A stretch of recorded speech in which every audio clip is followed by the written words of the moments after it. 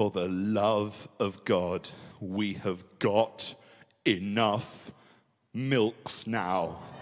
Would everyone stop milking shit?